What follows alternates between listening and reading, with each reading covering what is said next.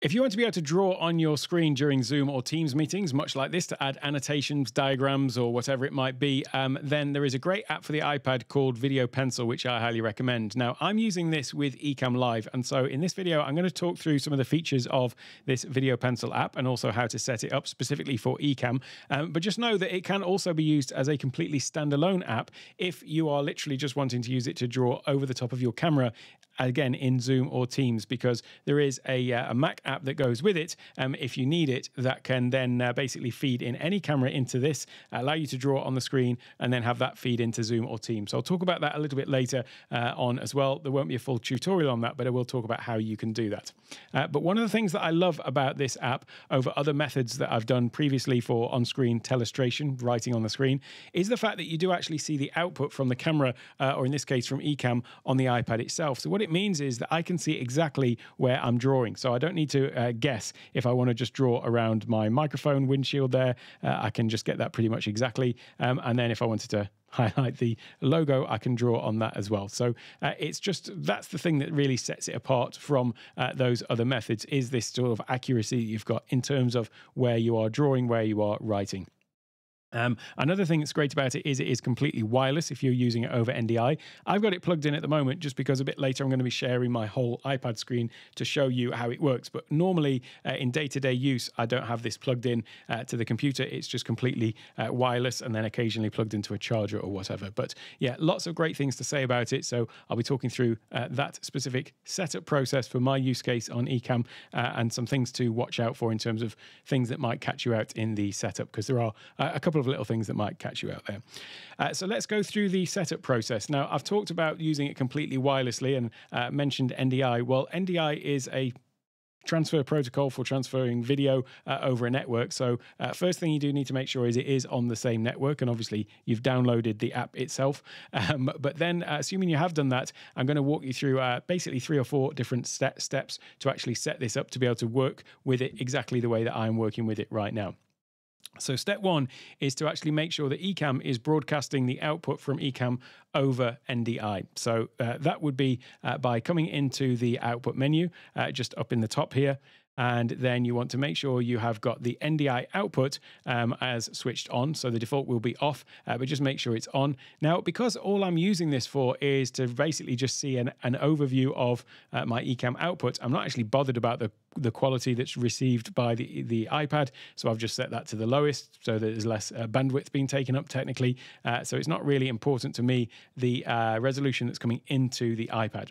Once you have turned on the NDI, then the next thing you want to do is just come over to the iPad app. And I'm just going to switch off some of these things for the moment on the iPad. But when you look at the app, in the top corner there, you can see where it says media. You can actually bring in photos, videos, and things like that into the app. I don't use any of that functionality because all I'm using this for is just being able to write on top of my screen. I don't want to use this for any video or image production or anything like that, although it does have those capabilities. So I'm just using this camera setting here. So if you look at the where it says cameras, when you first switch it on, you'll likely just see maybe the back camera, the front camera, front ultra wide. So this does give you access to the cameras on your iPad. Once again, a functionality that I'm not using, but you could technically be using this as your camera to go into Zoom. This is kind of an evolution. This whole app is a bit of an evolution of another app by the same developer, Michael Forrest, another app called Shoot, which enables you to use your phone or iPad as a camera. So you can actually apply these effects that I'm doing with, drawing on the screen, have it so that you are using it as your actual camera and also drawing over the top of it and telestrating directly onto it. That would seem a bit weird to me to be, using it as my camera and reaching out to draw on the screen. But nevertheless, it is there as a function. I'll come back to the camera setting in a moment. First of all, I do want to go into the actual settings, which is that also in that top left corner there. And when you go into the settings, first of all, you'll come into this screen where it links to the help and support, user guide, all of that kind of stuff. And a lot of people get here and they see this one, which is get the Video Pencil camera for Mac, thinking that they actually need that to work with Ecamm. This adds some functionality, which I'll talk about a little bit later, but I personally haven't used that. I don't use that app. I just use use it completely wirelessly. I know that some people that I've had coaching calls with, and certainly in the Take One Tech Academy as well, we had a whole session where we went through trying to troubleshoot some issues that people were having. I found that just using it completely wirelessly without the app is actually the best approach to take, and certainly less little stumbling blocks in there. So I've kind of skipped all the way past this, and then down at the bottom, you'll see where it says NDI. That's the one that I would say you want to go if you want to use it the same way I'm doing. And here you've got a few options. So first of all, NDI bandwidth, I've set that to high quality. So I've got the high quality feed coming from here back into the Ecamm. NDI output, again, toggled that one on.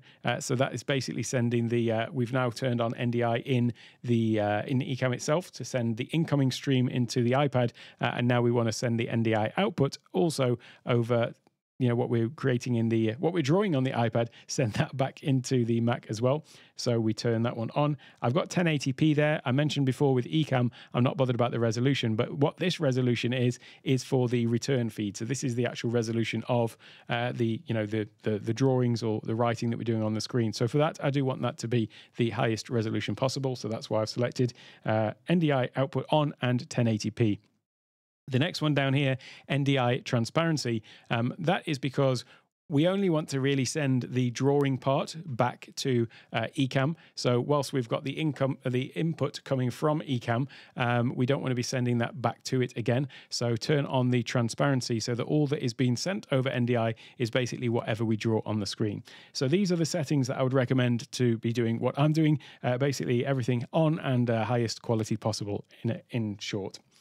Now, when you have turned on NDI, what you'll notice is if you come back to this camera selector, you'll see that in the camera options, as well as the cameras that are built into the iPad, you'll also see that you do have this Ecamm Live, and then it'll have the name of your Mac that you've got Ecamm on.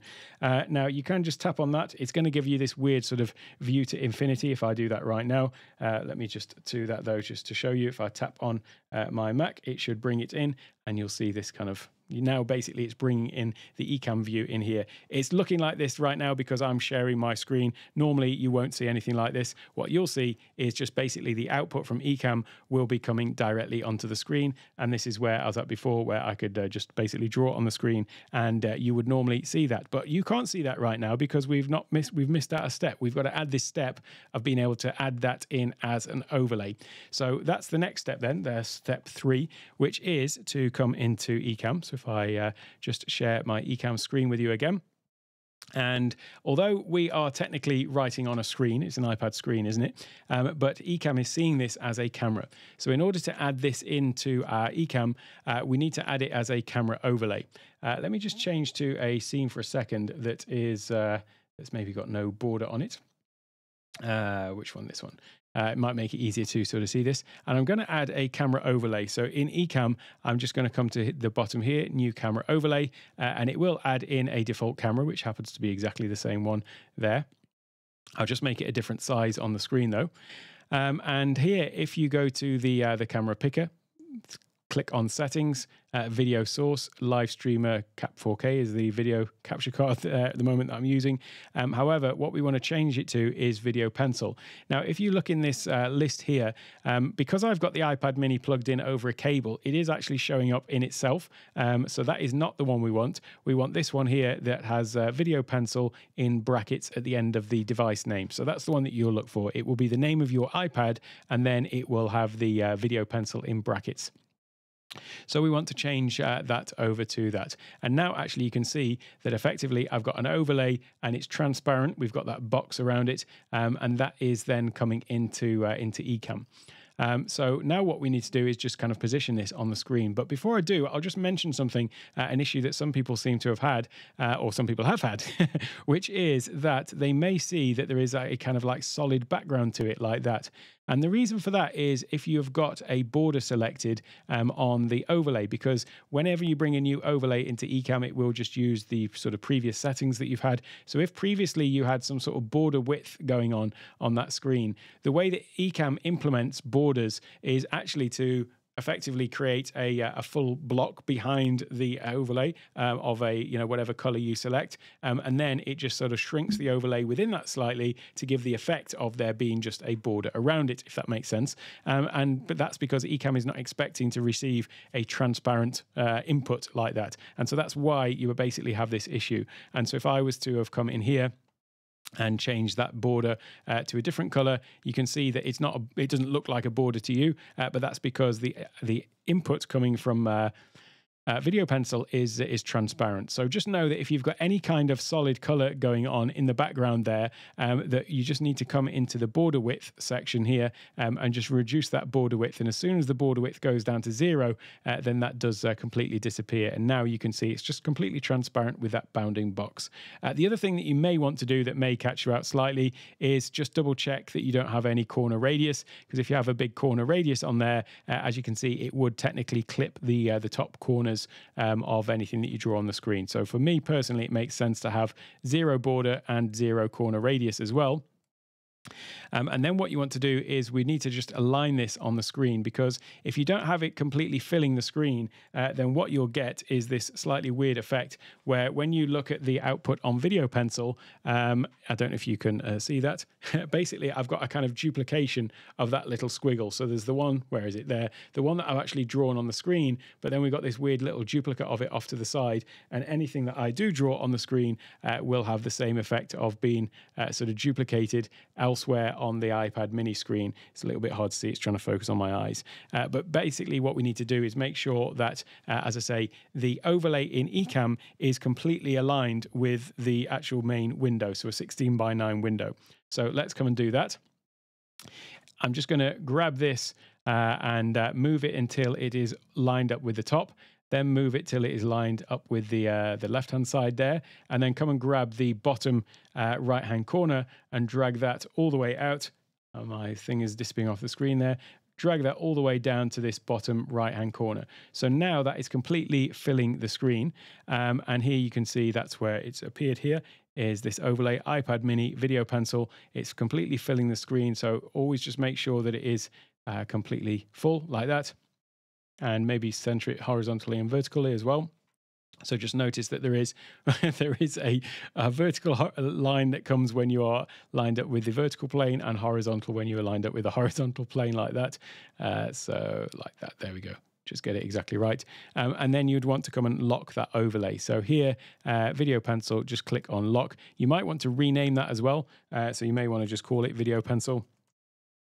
And the other thing to do is just make sure that you have got this showing in all scenes. So in Ecamm, you do have the option of putting things either in the background or you can have them in the current scene only. But what we want is we want this to be in show in all scenes, because then we can just toggle it on and off whenever we need it and know that it will always be there. So just make sure that if it has come into this show in current scene, just drag it right up to the top. So it's literally at the very top of the stack. And then you know that you'll always be able to write over the top of absolutely everything then. So then the next thing to do then, once you've got that overlay, is to then go and add an action to your Stream Deck to be able to show and hide that. So I'm just going to get rid of this for a second. But if I go over to my Stream Deck, then we can go to the Ecamm plugins here, or the Ecamm plugin, go to the actions and look for show hide overlay, drop that button onto there, and then go to where it says overlay just down here, and you're going to pick the name of the overlay, which we've just given it the name Video Pencil. Conveniently, it always brings in the top one of the whole stack. So if Video Pencil is at the top, it will just naturally default to that. But if not, just go and find it and pick it. And then what that means is if I was to draw on the screen, so I'll just draw something on the iPad screen. You're not seeing it right now, but I've just drawn around all those little actions. But when I press the button on the Stream Deck that we've just created, it basically toggles this on and off. So for me, that is a really simple setup. What it also means is you could create a scene that is specific for a whiteboard. So I've got a scene that's just like this. This is kind of my virtual whiteboard. And then as long as I've got Video Pencil toggled on, then basically I can just draw my little diagrams and things like that. So those are the 4 steps, essentially. Turning on NDI on your Ecamm on your Mac, then turning on NDI on Video Pencil, then coming back into Ecamm and just bringing in that camera overlay and making sure it's all aligned and everything on the screen, and then creating that button on the Stream Deck to toggle it on and off. It is as simple as that. When it comes to the actual drawing tools themselves, let's just take a quick look at those. So if I just change out of here so that it's not going to repeat on you, I've just kept it as a sort of completely blank background here, just to make it clear. The tools down at the bottom, we've looked at the settings at the top then. The tools down at the bottom is going to look familiar to the Apple Notes tools. Actually, the developer sort of redid this to look the same, but with some added functionality. So if I tap on any one of these pens, there's basically 5 pens at the bottom there, and I can just cycle between them. If you tap on the active pen, you can change the size of it. I like how the actual size of the pen underneath increases in size based on the size that you've got. So it's very clear what size pen you're using. Then you've got the color picker. So you can use either just a grid, pick off one of those colors. You can use the spectrum picker, or you can use this sliders, and then there you can see you can also enter a hex code. So if you want to use your specific branded colors, you can do that in there as well. Also here, if I just draw a little squiggle on the screen, you've got undo and redo. So I can press those. Those are the tools to the far left of the toolbar there, undo and redo. You can go back quite far, so I could go all the way back to the thing that was on the screen at the beginning like that as well, or go forward again. Then also next to those 5 pens, you've got an eraser tool, so I can click on the eraser tool and then I can just undo something like that as well. You've also got this selection tool here, so if I wanted to select something from the screen, you can actually do that and then move it around. So I'll just undo that. So if you want to move things around, you can do that as well, and also sort of reposition them on the screen. Next to that is this little add-in. Now, this is an in-app purchase. And by the way, this app is free to use with a watermark, but to remove the watermark, there is an in-app purchase, quite rightly, to keep the developer's lights on and keep him developing. But there is an in-app purchase as well for a laser pointer, which is, I think, $3 or £3 or something like that. And that enables you to just basically point on the screen. So useful if you just want to highlight something, then you can use that little laser pointer for that as well.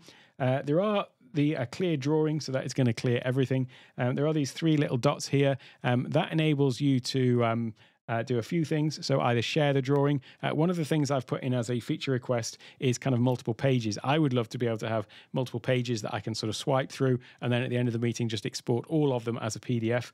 So I don't know whether that'll make it in, but at the moment, all you can do is you can share an individual drawing. So if you've done something on the screen and you want to sort of share that little whatever it is, doodle or whatever, click on share drawing, and then you've got all of the regular sort of sharing, the iOS share sheet essentially. Draw with finger, so that is an option that you can toggle on and off. If you just want to be able to draw with your finger, you can do that in there. And then the other one that they've got here is live titles. Now, that's an interesting idea. It's not something I use too much, to be honest, but I'll just show you what it is nonetheless. If you've got live titles switched on, and then you select a line tool, and then you see that there is this little T icon next to where it says clear drawing. So you've got this one here. If you tap on that, then you can choose the language, and then you can choose the font and everything. But basically what happens is if I draw a line and then speak, it will actually put the text in itself. So if I go like this, hello, then there you go. And basically what's going to happen is it will fill the length of the line with that word. Useful in meetings. So it is good for, putting, if you want to put headlines or bullet points or things like that. But you'll see there that the text is varying different sizes depending on, the length of the line and the length of the sentence it's going to put in. But it is a nice little feature nonetheless. But like I say, not one that I use too much. I've got other ways of doing this kind of thing. But I do like the fact that it's there. You can see also, because I use the Thai language on my iPad, it has also got that. So if I speak in Thai, it will actually add in decent Thai subtitles as well. So those are the sort of built-in controls then for annotating. And I really like the sort of direction this is going. Like I say, it is actively under development. And once again, going into settings and going into help and support and go to that Discord up at the top there, you'll be able to go and join the Discord and put in feature requests and stuff like that. So it's great to see apps that are under active development. Now, I've mentioned the way that I'm using this completely wirelessly. I do just need to touch on the app though, because I talked about that and how I don't personally use the app. But what the app does is in exactly the same way that I'm bringing in my camera from Ecamm, and I showed you how you can see that in the camera list. If you've got the app installed on your computer, what you'll see on your iPad is instead of just the front camera, back camera, and the NDI camera, you will also see all of the other cameras you've got on your computer. And the way that that might be useful is if you aren't using Ecamm, but you just want to be able to annotate, as I say, on your regular camera that you've got, normally going into Zoom. So let's say you've just got whatever it is, either a webcam or a, whatever kind, coming in over a capture card into your computer, and you normally take that directly into Zoom. Well, now that can go into here, and you would just see the output of that camera on your iPad. But then what you have is you have the video pencil camera will show up in Zoom, assuming you've got the app installed on your Mac. That will show up in Zoom as a camera itself. And so instead of selecting your actual camera, you will select the video pencil camera in Zoom. And basically what's happening is the feed from that camera is coming into your iPad, but then the video pencil app is then taking your annotations from the iPad and sort of adding that in to then go into Zoom. And so you can do all of the same sort of on-screen annotation as I've just talked about, just directly onto any camera that's going into Zoom, Teams, or wherever it happens to be. So technically, that is a little bit more of a lightweight solution from a networking point of view, because basically it's doing is taking that transparent overlay and adding that into the feed that is going to your communication app, Zoom or whatever it happens to be. But like I say, for me and for Ecamm users, I find that is just a little added layer of complexity. And so the way that I've just talked about doing it would be the way that I'd recommend going for sure. So if that is something that is of interest to you, I'll leave a link down in the description to the Shoot app. Highly recommend checking that out. And I'll also leave a link to some other sort of Zoom related videos over here on the right-hand side as well. Hope you find that useful. If you've got any questions, feel free to drop them in the chat or join the Take One Tech Discord and join the conversation over there.